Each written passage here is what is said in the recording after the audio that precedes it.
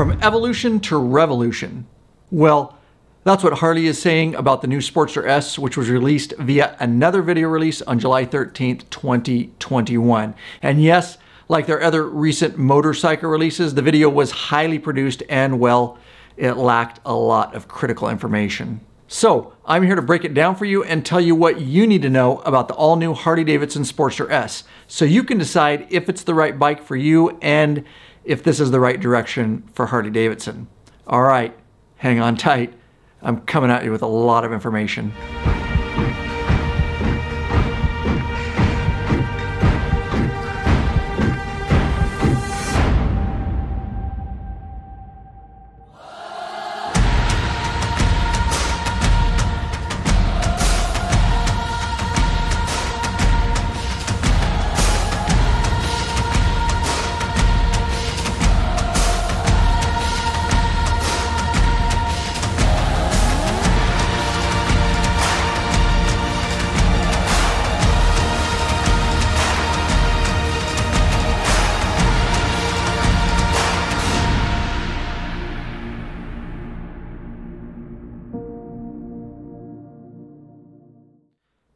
Welcome back, Bikeaholics. Ryan Urlacher here, lawabidingbiker.com. I always thank you, that's right, you, for checking back in. Now, a quick reminder that this is an independent channel. Nope, I don't work for Harley and I don't own a dealership, so you can be certain that the information you get on this channel is unbiased. And just a quick recap of the actual video release. So it starts at the Tulchin Lodge.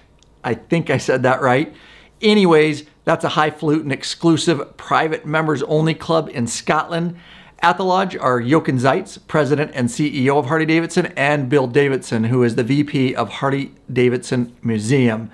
They also end up at the Davidson family cottage in Netherton, Scotland. And if you're not familiar, the Davidson family roots are in Scotland, as they originally migrated to Wisconsin from there and started Harley-Davidson. So a majority of the glory shots in the video were filmed in Scotland. And so in the video, they go on to give a history of the Harley Sportster, which first came to market in 1957. Now, the Sportster had a new motor with overhead valves, and it was small, light, and powerful back then.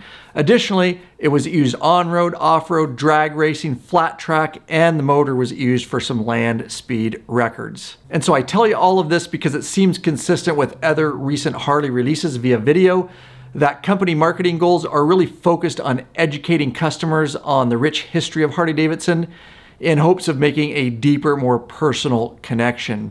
Hey, I was just glad we didn't have to see or hear from Aquaman in this video.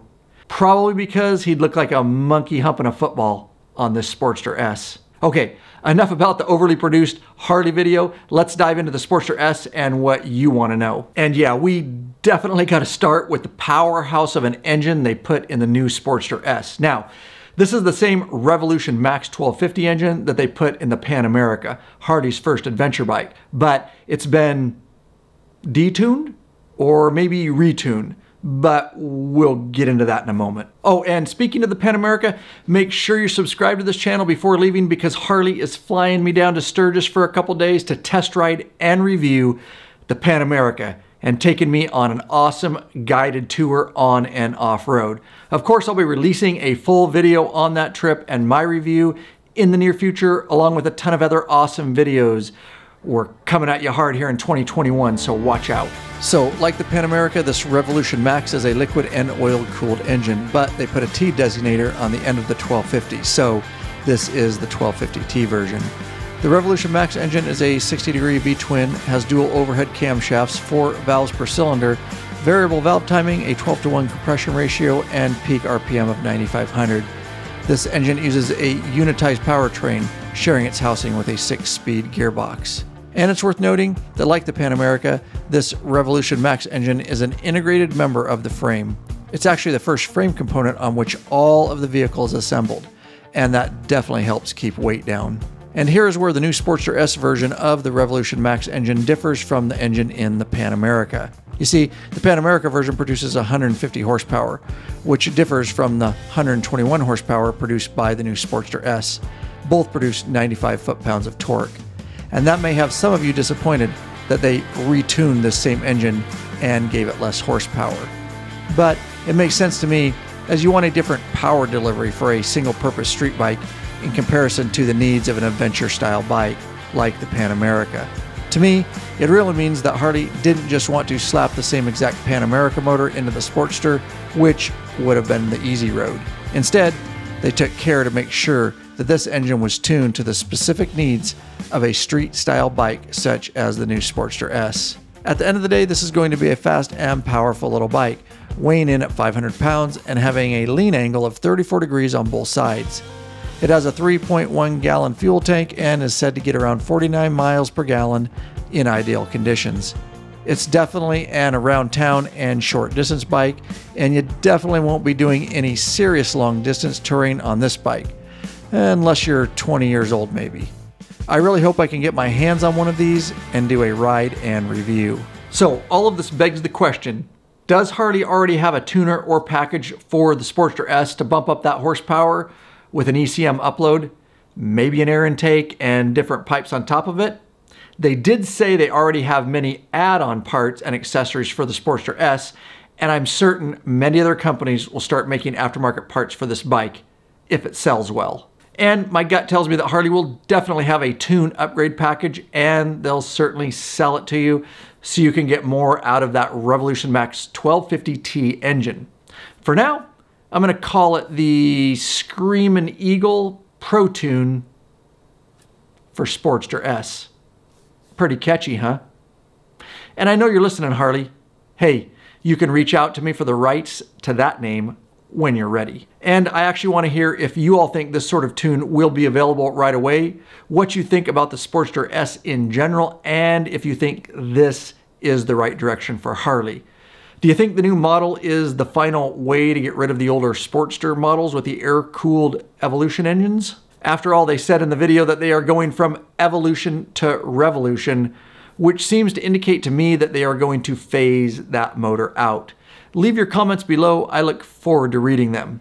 With that said, let's dive into some more specs and what this new bike offers. And sticking with the history of Sportster theme, designers tried to bring some of the designs of past Sportster models and stitch it into the new model, such as the tail section, which resembles that of the XR750, and the fat 16-inch front wheel like that of the 48, just to name a few.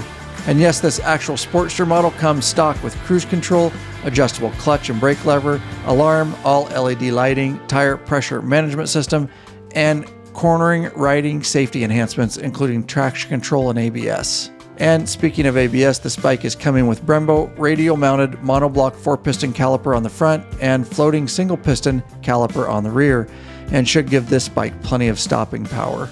As far as suspension goes, the Sportster S is coming with Showa 43mm inverted forks with compression, rebound, and spring preload adjustability on the front, and for the rear, a linkage-mounted piggyback monoshock with compression, rebound, and hydraulic spring preload adjustability. This bike has a fat 160mm front tire on a 17-inch wheel, while the rear tire is 180mm wide on a 16-inch wheel. Both wheels are aluminum cast and satin black, and both wheels are fitted with the Dunlop Harley-Davidson series tires. The Sportster S has 2-in-1-2 exhaust, and the exhaust chamber is right at the rider's right thigh. I do see heat shields over the chamber, and only time will tell how hot this will get for the rider. Interestingly, they equipped the Sportster S with forward controls, and I'd say many may prefer mid controls for a more aggressive stance on a smaller bike like this, which is definitely designed for leaning and faster cornering. But don't worry, they already made a mid-control conversion kit that can be installed on the bike if you like. All right, and real quick, and then we'll get right back into your video. As you can imagine, a ton of man hours, expenses, and effort go into keeping this channel going strong. Well, there is a way you can support us by becoming a patron member. I will link to it in the description below for you. By signing up, there are benefits such as t-shirts and stickers, access to the private Facebook group, which is a troll-free zone. It is awesome. It's nothing but bikers helping bikers. You get access to live video broadcasts and chat, podcasts, early premium videos, and of course, access to those ride meetups and events. We'd love to have you sign up and become part of the community. Additionally, this bike comes with 3 ride modes, which are rain, road, and sport. There are also several customizable slots. Now, each of these modes affects engine map, throttle response, engine braking, and the 6-axis IMU, which detects lean angle and feeds data for the cornering ABS, traction control, and drag slip torque control. All of this technology allows you to really dial in the ride and feel of this bike. And you can access all these ride modes in the new infotainment system in the form of a round 4-inch color TFT display near the handlebars. This small system is Bluetooth enabled, and you can pair it with your smartphone, allowing you to access phone calls, music, and you can get turn-by-turn directions using the Harley-Davidson app. The TFT also displays a speedometer, tach, battery voltage, TPMS, engine temp, odometer, and an array of other information.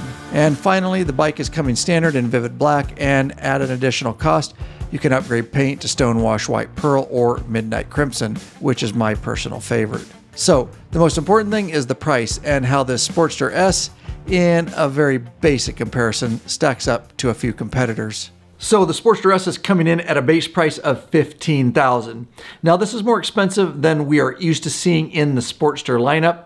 As an example, the Iron 1200 is coming in at around $10,000, but these two bikes are really not even close in specs, so take that with a grain of salt.